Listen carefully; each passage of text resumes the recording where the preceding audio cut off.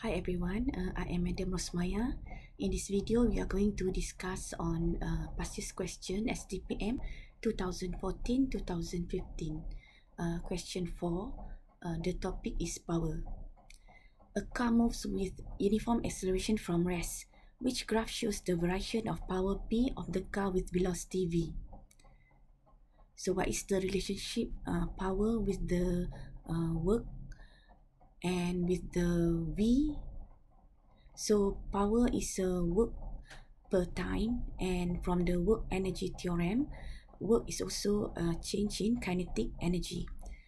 So kinetic energy equation is half mv squared. So change in kinetic energy is final kinetic energy minus initial kinetic energy. So final kinetic energy half mv squared with this velocity, and initial kinetic energy is half mu squared.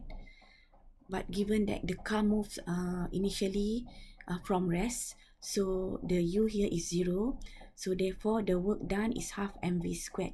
So we can substitute into the equation here, become P equals to half mv squared per t. Okay, then the V here, we can separate them because we get V per t as a acceleration. Because A is a rate of change of velocity. So V minus U, where U is 0, so V per t is equals to A. So from this equation, we know that P is directly proportional to V. So this shows that the graph P against V is a straight line graph, and it is in the increasing values. So the answer is C.